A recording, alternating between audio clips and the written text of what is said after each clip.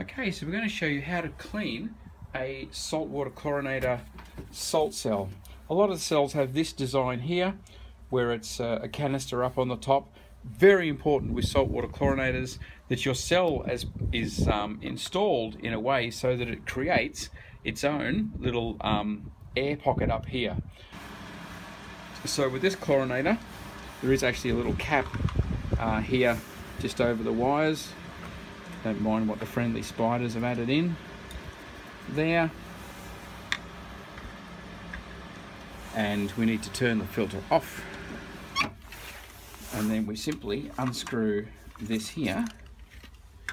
And then we pull this part of the cell, this internal part of the cell here comes out.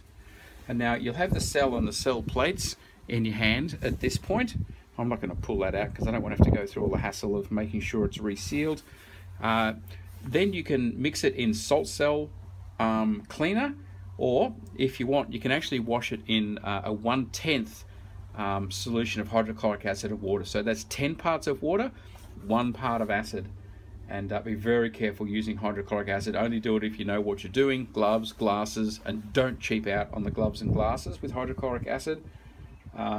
So you can do it 10:1, or it's much safer to use the salt cell cleaning solution. Now the plates, they are actually got some platinum on them, and they make that hydrogen gas and chlorine gas. You never scrape the plates with anything metallic, because anything metallic is going to be damaging the surface. What you've paid the big money for the cell, you're going to damage it. So something wooden, a wooden spatula or a wooden ruler, if you need to scrape it, but to be quite honest, just to soak it, then give it a bit of a tap, a bit of a light bang, and hopefully the calcium will come off. If you're getting a lot of white buildup inside, it's most likely calcium. Maybe you've used the calcium-based chlorine, calcium hypochlorite in your swimming pool before you put your chlorinator on. No one ever should be using the standard cheap calcium-based chlorine once you've got a salt chlorinator, because they're not compatible with each other. So use sodium hypochlorite if you want to give, that's liquid chlorine, if you want to give it a shock dose. Or you can also use the sodium-based granular chlorine, which is sodium dichloroisocyanurate. Sorry for the big words, but that'll be written on the label, no matter what country you're in. That's excellent for dosing saltwater pools. Liquid chlorine, the little bit of residue that's left behind, is actually salt. Once the liquid chlorine goes and kills the germs, does its bit, kills the algae, it turns back to salt. So obviously that's a helpful residue with a saltwater chlorinator. And the sodium dichloroisocyanurate, that's the granular sodium-based chlorine, it actually has a little bit of stabilizer in it. So it's an agent, that's the isocyanuric acid, and that's an agent which actually stabilizes your chlorine and makes it not so susceptible to disappearing as soon as the sun comes out and hits it. So again, awesome extra thing to have in a saltwater chlorinated pool. So yeah, you pull it out, you give it a wash, you put it back, we put our lock nut back on, put our connections back on. Don't go dipping your connections in acid or acid cleaner. So you've got electrical connections here, so don't immerse the whole cell and get acid onto those electrical connections. That'll just cause corrosion. Put it all back together, turn it on, and you're done.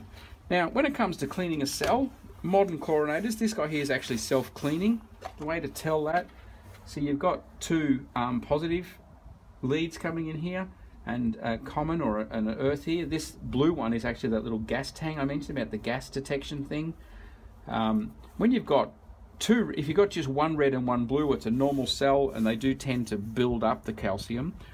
But this is a self-cleaning cell. You've got 2, so it can actually reverse the polarity, and it actually gets the calcium not to just continue to plate up, build up, build up. It actually can clean itself by switching to the other anode and operating in reverse. So if you've got a low calcium level and you've got a self-cleaning cell, you really don't have to clean it. If at all, maybe only once a year. But again, if you've got a pool which has got a really high calcium level, then you may need to clean it more often. And there are other ways you can chemically reduce the calcium level of a pool. You can, just in very brief, what you can do is put a very big dose of sodium bicarbonate in, which raises the total alkalinity, which will cause the calcium to drop out and settle.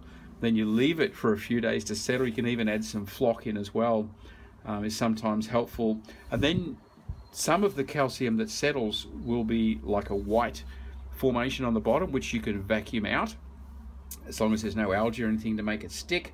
And some of it is just going to be a heavy solution of calcium on the bottom of the pool.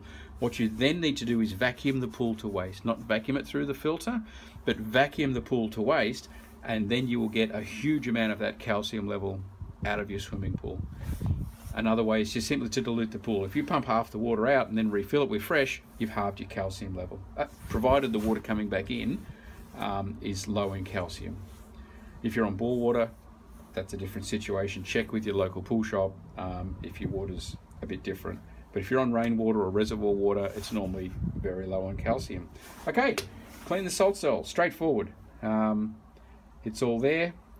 And yeah, have a look on the My Swimming Pool playlist. There's lots of helpful videos. Subscribe and you'll get all of your pool tips coming straight to you. Thank you very much.